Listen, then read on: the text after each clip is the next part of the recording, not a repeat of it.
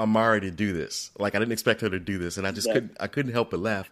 And my sister's like, well, I'm trying to help you. I'm trying to get you to help me correct them, and you're laughing. I'm like, oops, are they home? Are they listening on speakerphone? Are they on speaker? You got me on speaker? But no, luckily they were at school and not listening. There you go. But yeah, I mean, Jonah was angry with God because God wanted to save a people that were despicable to him, you know. Mm-hmm. But let's flip the script here. Because of our outward and continuous sin, we're despicable to God. But yet he still loves us, and he still sent his son to us as a sacrifice, as that sacrificial lamb for us. You know, so when if you look at prayer, Jesus commands us to pray. You know, that is our telephone connection to Christ. You know, we pray whenever and wherever, and we have that direct connection with the Father through the Son. You know, and I love that. I love that picture that, you know, Nathan uses marriage as a example, but the church is considered the bridegroom of Christ. So it's the same concept. And I think with that, you know, he says, as relational beings made in the image of God, we all recognize this vital aspect of intimate relationship. I think that intimate relationship, as a pastor, you know, that is the thing that I bump into, I would say, more often than not, where people do not have intimate relationship with God. Mm-hmm, mm-hmm. They don't. It's like God is at a distance, or they have this image in their head of God being angry with them, or that God doesn't love them, or that God just is putting up with them. Right. And that is just, it's so far from the truth. But as a result of that, they lose intimacy, and because they're afraid to pray. I don't know how many people, you know, that I minister to who say, well, God's got, like, there are way bigger issues in the world. He doesn't need to hear about my little stuff. He doesn't need to hear about my little struggles. And it's like, no, absolutely, that's so not true. I want to hear, when my kids come home from school, I want to hear everything. I want to know every detail, because I love them and because I want to have an intimate relationship with them. And our Heavenly Father is the same way. Mm-hmm. He cares about every little thing going on in our lives because he wants to have an intimate relationship with us. And, you know, if we can get our minds around the fact that God wants intimacy with us, right, I think that really opens up it opens us up to the desire to pray anytime and pray everywhere. Yeah, and that is absolutely true. I so agree with that. We talk about this a lot in this season of prayer, is that prayer is the direct connection to God.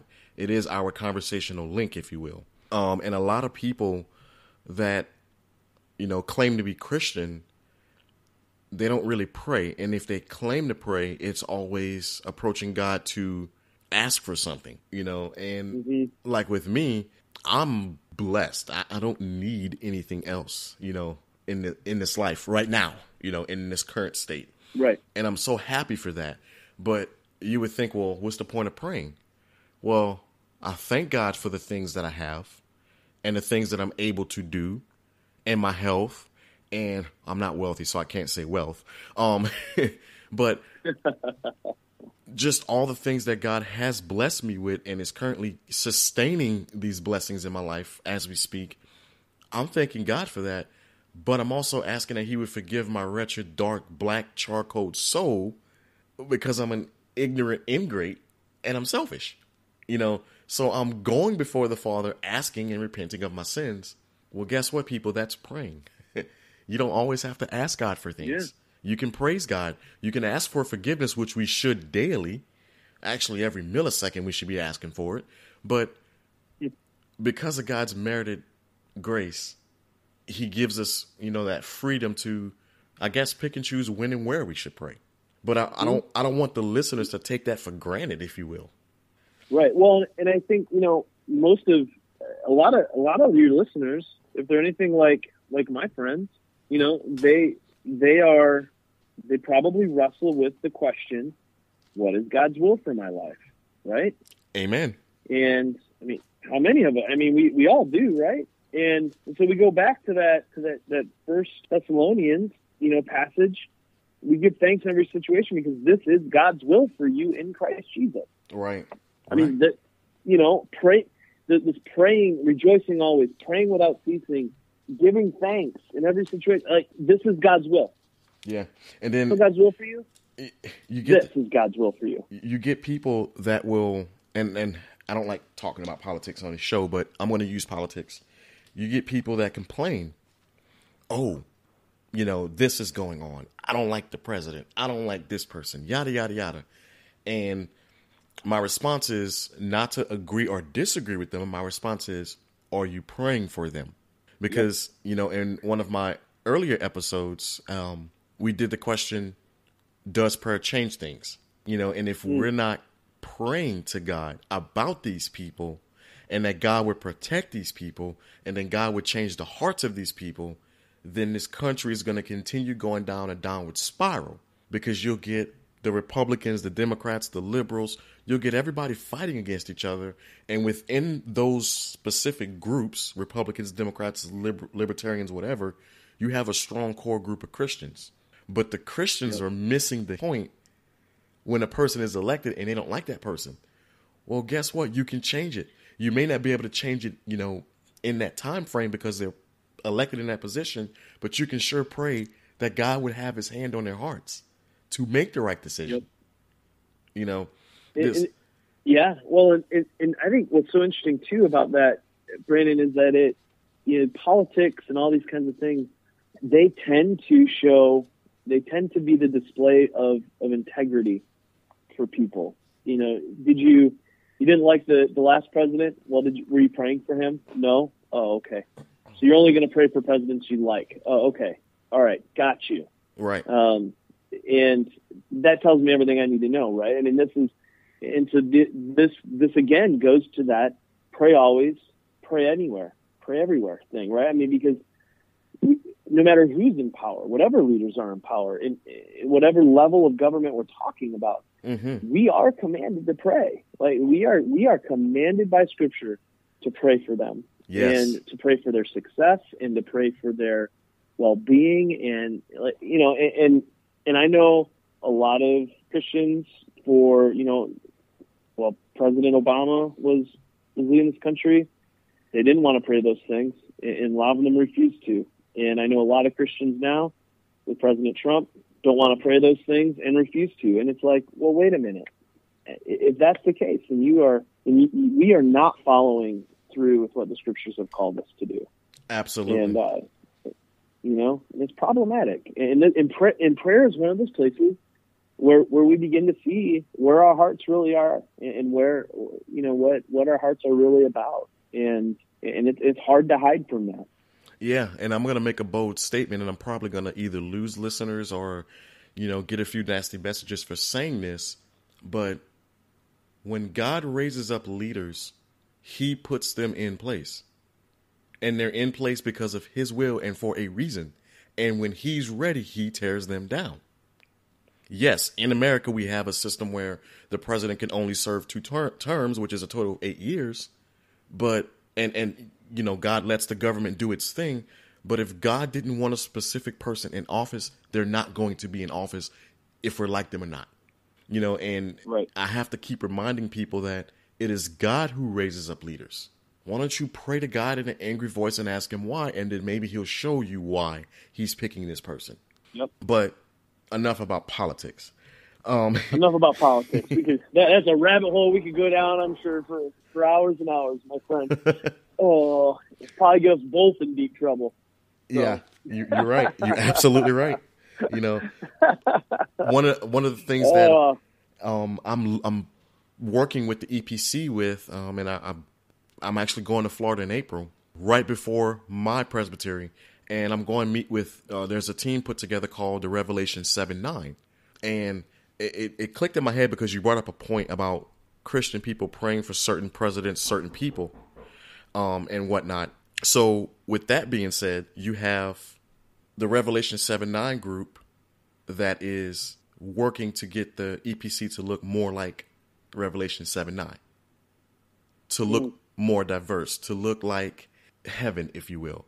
Blacks, whites, Asians, Mexicans, that whole 9 yards. Yeah.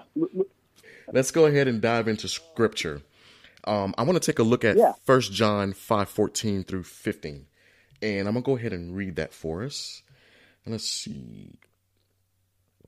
And this is the confidence that we have heard him, that if we ask anything according to his will, he hears us. And then verse 15 says, and if we know that he hears us in whatever we ask, we know that we have the request that we have asked of him. So how does that tie into our question? Well, I think that passage in conjunction with 1 Thessalonians 5:17. Well, I think with Romans. I feel like everything always comes back to Romans, right? Where Paul says, that we do not even know how we ought to pray. So the Spirit is praying on our behalf with groans that we don't even understand, right? Right. And so, because in this 1 John passage, he says that if we ask anything in agreement with his will, so how do we, how are we, the finite creation, going to know the mind of the Father apart from what he's revealed in Scripture? Because his revealed will is really all we know. And oftentimes, as we're praying, we are praying and we are beseeching him, and we are coming to him when in areas that we don't really know his will, because it hasn't been revealed yet. And so how do we, so what are we doing there? Because if we're not praying in accordance with his will, then we can't say, well, then we have it. Like that. This is where the name it, claim it folks get it wrong, right? It's not whatever we ask for. It's what we ask for in accordance with God's will. And thankfully, the Holy Spirit is praying on our behalf because we don't even know what we ought to be praying for. And so this kind of goes back to the very beginning of our conversation, right? Of having a posture before the Father of humility and really seeking to humble ourselves and submit ourselves to the Spirit at work in us. And so that, so I think as we do that, then, we begin to catch these glimpses. But even in the context of our confidence, we also need to have humility, because there is that caveat that we need to be asking for things in agreement with God's will. That is true. I guess I'm not going to get that Chevy Camaro then.